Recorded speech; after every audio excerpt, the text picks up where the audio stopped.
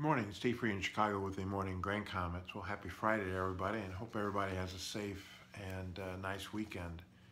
As far as the grains overnight, kind of a mixed trade with soybeans now unchanged, corn also unchanged, and wheat up about 6 cents.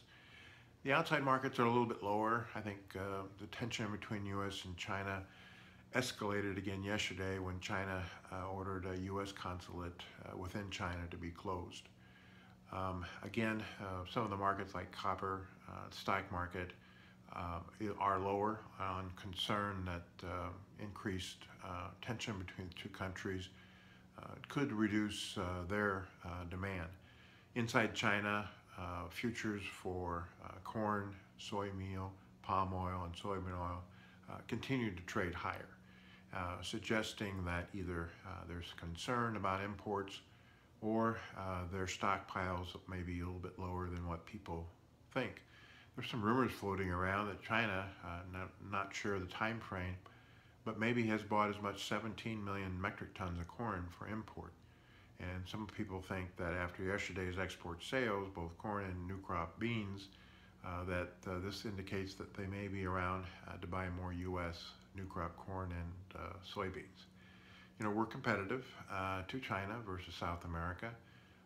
Our prices for corn are too high.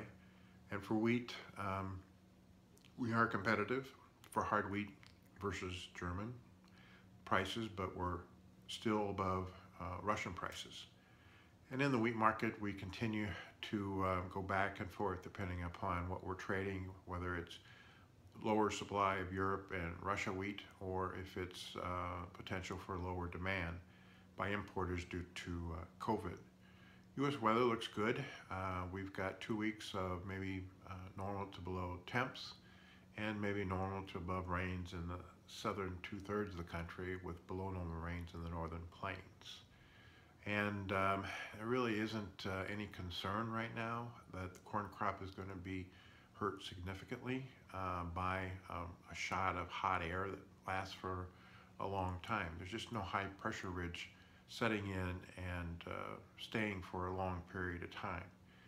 Still, soybeans are made in August, so we have to kind of watch that. Managed funds continue to be long soybeans and soybean oil, and they continue to be short corn, Chicago wheat, and soybean meal, and they feel pretty comfortable in those trade positions and relations. So again, we'll be watching weather, we'll be watching any headlines about the virus, any political issues, and also money flow to figure out where we go from now. But right now, markets are in corn, beans, and wheat, pretty tight trading range, and don't really see a lot of information today that would break us out of these trading ranges. As always, these are my thoughts, not those of ADM Investor Services. Have a safe and profitable trading day, and please treat people like you would like to be treated yourself.